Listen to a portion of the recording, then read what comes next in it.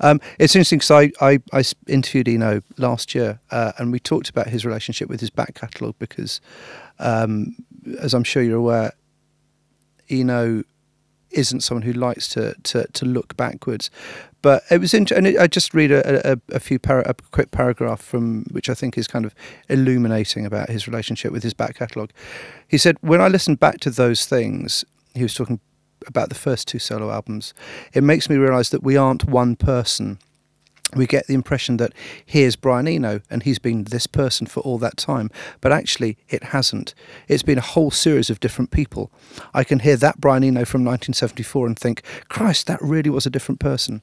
So should we start with some music? Some music, perhaps. Right. The first thing I thought we'd kick off with is Needle in the Camel's Eye, track 1, side A, which I think is terrific because of the way that it bridges Eno's Roxy career with his solo career. It features virtually everyone from the band apart from Ferry, and as opening tracks of any album go, it's absolutely terrific. So.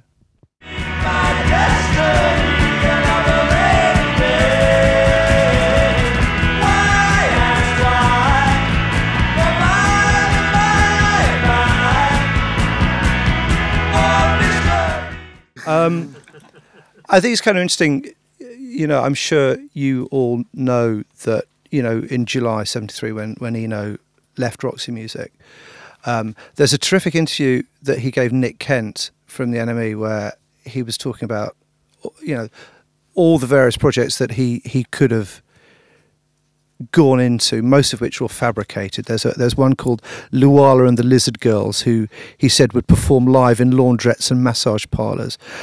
My favourite is the Plastic Eno Band, who would make music only from found musical instruments, and he was apparently working on an album called The Magic Wurlitzer Synthesizer of Brian Eno Plays at Winchester Cathedral.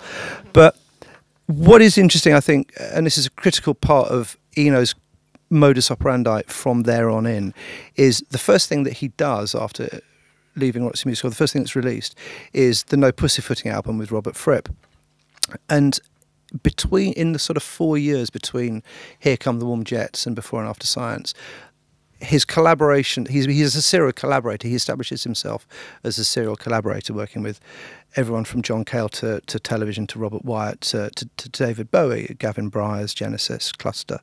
And this process feeds back through the solo albums, the rotating players. There's always a kind of a core of musicians on these 4 albums. Phil Manzanera is critical.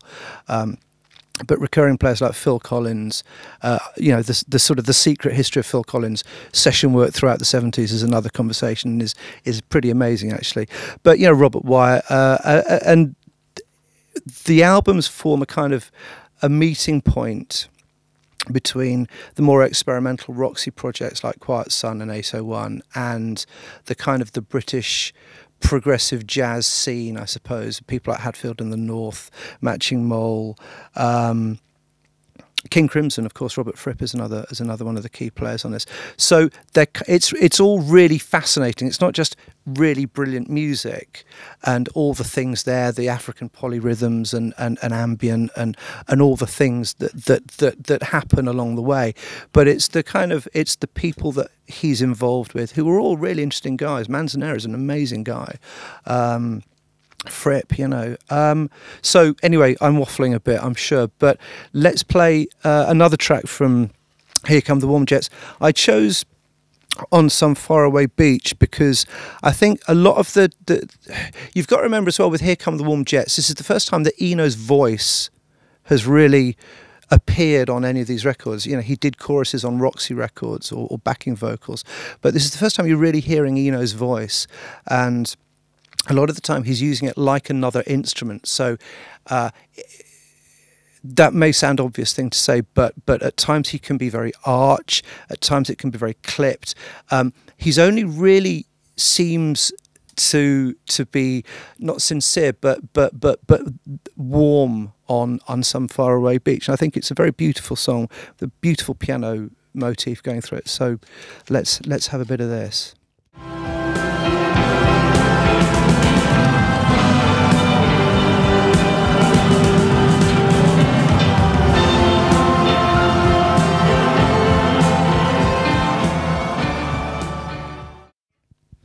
That sounds amazing. I've got a vinyl pressing, an original vinyl pressing of that, and it doesn't sound, even on this speed system, doesn't sound anywhere as good. Moving on then to, so there's 2 albums in 1974. There's Here Come the Warm Jets and then Taking Tiger Mountain by Strategy. A smaller band, less people, Manzanera again, Wyatt, the arrival of the Oblique Strategies cards. They kind of feed, they feed less into Taking Tiger Mountain than I think they do later albums. But what is interesting is the way that, although Manzanera's guitar particularly is still very dominant on this record, as we'll hear in a second on one track I've chosen, but also there's other things going on, a developing interest in less conventional forms of music, which or conventional musical instruments, which perhaps goes back to the Plastic Eno band idea. But so Third Uncle, I kind of chose this because the Manzanera guitar work on it is terrific. It's astonishingly kind of punky, which is kind of interesting for 74, obviously.